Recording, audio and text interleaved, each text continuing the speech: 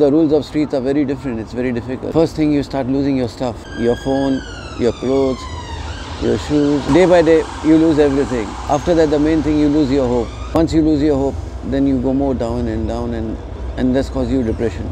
Once you're depressed, you don't feel like helping yourself. People, they don't understand actually. They just think like only the homeless people are addicts or alcoholic or this and that.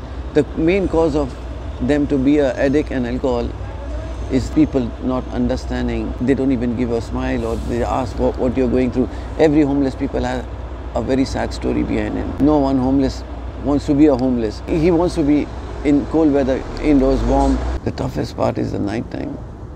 Yeah, people, they burned my tent. I was in tent. See, my hand has been burned. Yeah, yeah.